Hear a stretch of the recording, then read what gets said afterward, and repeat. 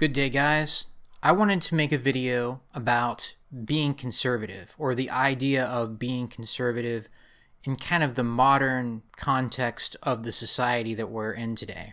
And basically, I want to say that there's a major difference between being conservative on a personal level and supporting politically conservative policies.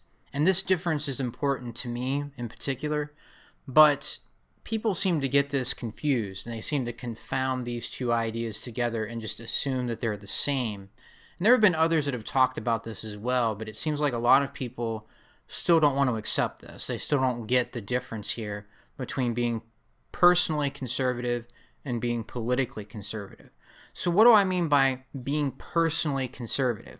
Well, we could call these kind of an old school set of Western values, right? Like being honest with people, being straight and direct with people about what you mean, having individual level accountability for the choices that you've made, for better or for worse, using reason to solve problems instead of doing things based on feelings or based on this is what I want, so I'm going to do it, right? Using reason and sound judgment, avoiding reckless activities, which is kind of the other side of the coin of using sound judgment, of using reason, and having a well-established moral compass, knowing what you believe in and living that out in real everyday life instead of virtue signaling, for example, would be kind of the opposite of that. These kinds of things would be what I would consider Western values. These kinds of things are what I would consider personal conservative values. You do things in a way that represents this sort of old school way of thinking and way of doing things. And we find this disappearing in our current society, of course, although that's not really the topic of this video necessarily, but this is becoming more rare to find as society becomes more and more corrupted in a lot of ways as we move away from these kind of core Western values that the United States and other Western countries used to be built on. But these are the types of things that I'm talking about. I'm sure you could put a few other things in there in terms of what old school Western values are, but that's basically what I mean by being personally conservative in this case. Doing things in a rational, well thought out way, being accountable for the mistakes that you do make, being honest and straight up with people, and having a moral compass, a sense of right and wrong. You don't screw people over just to satisfy yourself when there's no good reason to do that, that you are focused on individual accountability and you're focused on your own success, but there are lines that you won't cross just for the sake of your own success. That's the type of thing I'm talking about when I say a conservative person, someone that has basically these old school Western values as much of the bedrock for determining how they do things on a daily basis. What I'm not talking about, and I've made a video about this in the past, are people who are clueless politically, right? People that are personally conservative, but they vote for Joe Biden because they've heard that Trump is bad for all these many years since Trump first got elected president, that type of thing.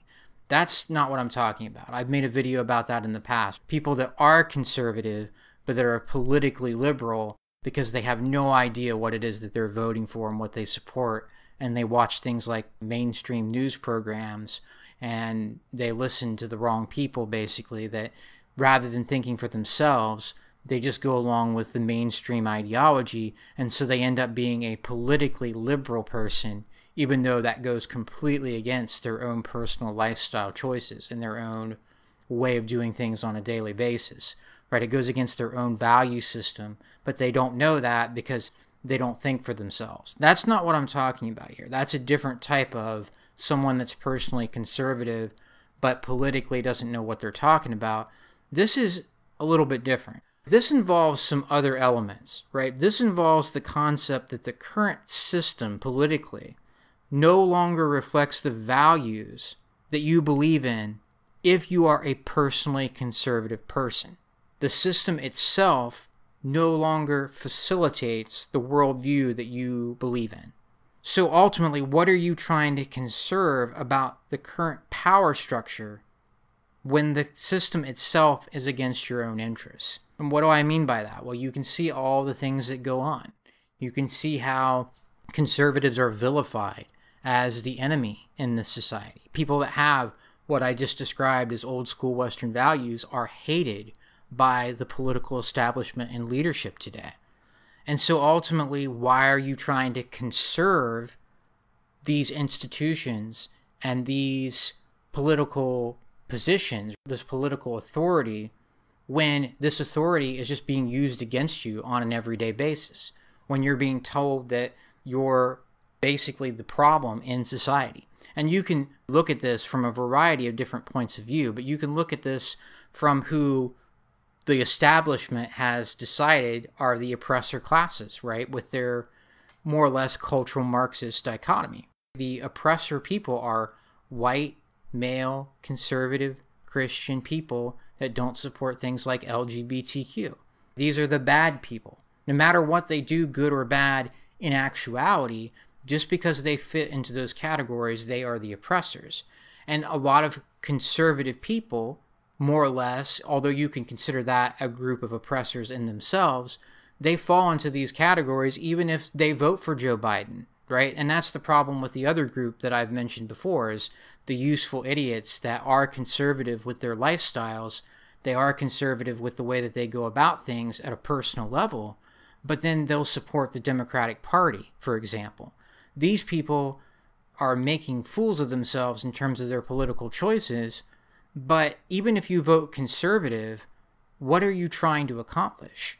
Why are you trying to conserve the system? And that's where you have to remember the kind of original definition, if you want to call it that, of being a conservative. It means that you want to conserve the system. It means that you want to maintain the status quo, that you believe in the institutions and the processes, politically, legally, and so forth, that basically determine how this society is run.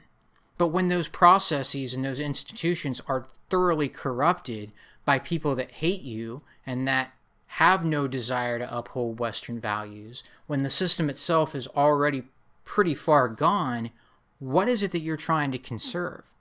And you can look at so many political issues in recent times, whether it's the pandemic, or whether it's feminist-related things, or whether it's any of a number of other topics like gun control. Everybody out there just about wants to basically crap on conservative people, whether they're conservative politically or not, whether they're politically active in any way, even to the extent of whether they even vote or not. These people are seen as bad because you own a gun, or you don't go along with a feminist ideology, or you don't support LGBTQ in terms of what they're doing now. You're labeled as bad anyway. So what is it that you're trying to conserve about any of these elements? What are you trying to conserve with the political establishment or the culture that hates you? What are you trying to actually conserve about that? And why? What purpose is there when these people are hostile toward your interests? Why do you want to maintain the status quo with the way that things are currently going? Even if you want to say, well, we could get Trump back into office instead of Joe Biden, I'm sure that would be a better option, but really, does that change much in the overall grand scheme of things? Does it change where we're really going to head politically? Maybe some would argue that it would, but I'm not really convinced of that. And so when the system, again, itself is against you, what is worth conserving about that system? Now, I will say this, to be fair. There are certain elements that are worth saving, like what remains of the rights expressed in the U.S. Constitution, for example. And Canadians could probably talk about the Charter of Rights and Freedoms. But the problem is that it seems like it's only a matter of time before what's left of these institutions, of these bedrock, not just documents, but the way that our entire legal system is supposed to be based on. It's only a matter of time before all of this is destroyed and undermined by the leadership and by the political establishment as well. Our rights are going to be taken away. And can the current system then be reformed enough to preserve what remains of these institutions, of things like the Constitution in the United States? Is there enough that can be done to preserve these things against the tide of the political elites that want to completely dismantle all of our rights and want to basically create a form of totalitarian society? Well, that's a good question. I think the answer to that is probably not. There's probably not a whole lot that can be done to reverse this. There's probably not a whole lot that can be done to preserve what we still have. Maybe we can challenge that as much as we possibly can, but is that really going to be enough? I doubt it. It doesn't look like we're headed in a direction where our rights are going to be preserved. And as I mentioned, you can look at how the vast majority of people were convinced that they should get an experimental pharmaceutical product injected into them multiple times for a disease that probably wasn't going to be a threat to them in the first place unless they were older or had certain health conditions. Look at how many people were convinced that you must do this if you're a good person.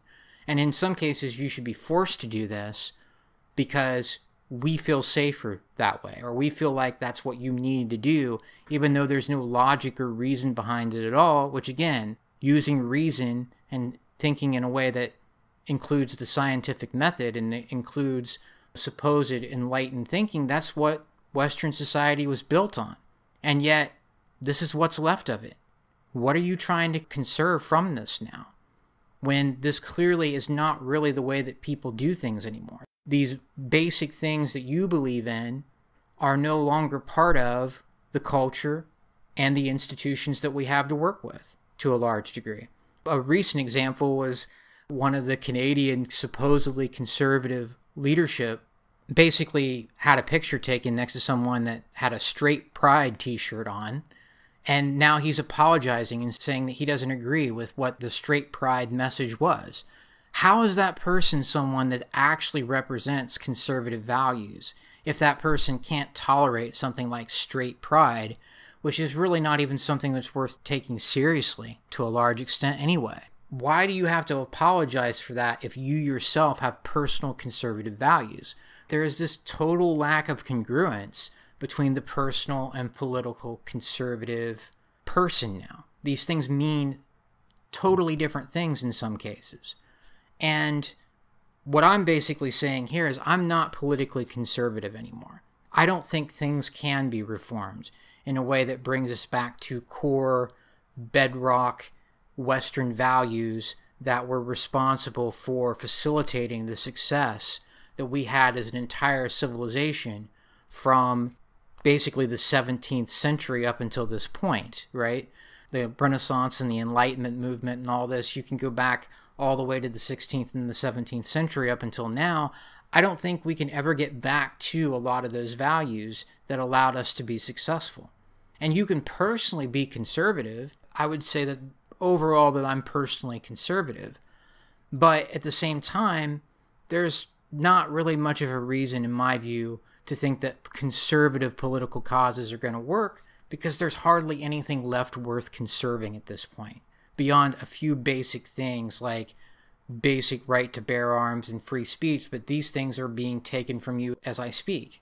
So I think the case can at least be made that those with conservative values or approaches in life, that are personally conservative, in other words, shouldn't be politically conservative in today's environment by supporting the preservation of a system that is increasingly hostile toward their interests. Again, why are you trying to conserve these things anymore? And so you can make the argument the other way, that we still have something to fight for, but a lot of these so-called conservative political causes are not really very conservative anyway. Just sort of as a brief final point to make, a lot of people in the United States will call members of the Republican Party that don't actually have conservative views anymore rhinos. But the problem with that I've noticed from a political point of view, right, from analyzing the Republican Party in particular, is that at what point are the rhinos, the Republicans in name only, I should say what that stands for, at what point are the actual conservatives the rhinos, and those in the Republican Party that just want a different way to take your rights away, that just want to have a different method of tyranny, basically? At what point, when they're the majority of Republican leadership, at what point are they the real Republicans? And the conservatives and the people that actually believe in old school Western values, At what point are they Republican in name only because they're actually more libertarian, or they're actually true conservatives more or less, and the Republican Party doesn't even really embody a conservative movement anymore, aside from conserving these institutions and these processes that want to destroy you, that hate you, right? At what point are they just basically useful idiots that think that the Republican Party is going to save them? I mean, isn't that what Trump is about? Didn't Trump largely become president because so much of the other political leadership were so-called rhinos? At what point are the rhinos the majority, even if you want to still give them that label, and the actual conservative-minded people not really represented in the Republican Party anymore? That's just something else to think about along these same lines of what are you trying to conserve at this point in this society. And yes, there is something that's still worth conserving in terms of having basic free speech, basic due process, basic right to bear arms, at least in some places where you still have that. But beyond trying to preserve those few things that remain, I don't think the system is even worth conserving to a large extent anymore. I think it's too far gone, or at least the case can be made that that's the situation at hand. Why support patriotic causes, for example, in a country that is increasingly willing to take your rights away while blaming you for policy failures both domestically and abroad? And by you, I mean personally conservative people. You are seen as the devil, according to mainstream society. So why are you trying to conserve that? Why are you trying to preserve such a system and allow it to continue? Why are you protecting it? And aside from those basic things that I've mentioned that are left, like what's in the U.S. Constitution that we're still clinging to barely in terms of our rights, there's not a whole lot that's left that's worth conserving. And that's why I'm not politically conservative, really. I consider myself a kind of center-right, libertarian-leaning whatever at this point, but I'm really not conservative. I'm definitely not a traditional conservative. And, you know, you could talk about the marriage institution being corrupted along with all this. Why are you trying to preserve something like marriage as a conservative with a PragerU type of approach when, again, marriage is dead? It is a corrupt institution that is nothing but a redistribution of wealth where the state gets its cut once the divorce goes through. That's really what marriage has become now. It's become completely corrupted as an institution. And yet conservatives will talk about how marriage is still so important for the fabric and well-being of our society. It's nonsense, right? They're living in a fantasy world. What are you trying to conserve by being politically conservative? You can still be personally conservative. I'd advocate that a lot of those old school ways of doing things can still be quite valuable for you and will allow you to potentially be a better person than you would be without those values. It's certainly better than what we see on the left with all the virtue signaling and pretending like we're better than everybody else and labeling anybody they don't like as a racist or a sexist. But in terms of being politically conservative, I don't see a whole lot of value left in that. And that's what I wanted to talk about in this video. Thank you guys for watching. It's something to consider. I'm not saying you can't vote for a Republican candidate if you think that they have your interests in mind, or you just want to vote for somebody that's not a Democrat, for example. But I'm not saying that the alternative is to completely abandon everything. But in terms of really supporting conservative politics, what are you trying to conserve in a society that hates you anyway? Does that really make sense to be politically conservative given how things actually are today and how we're treated like we're not members of society to begin with if we're personally conservative? Why therefore be politically active in that regard?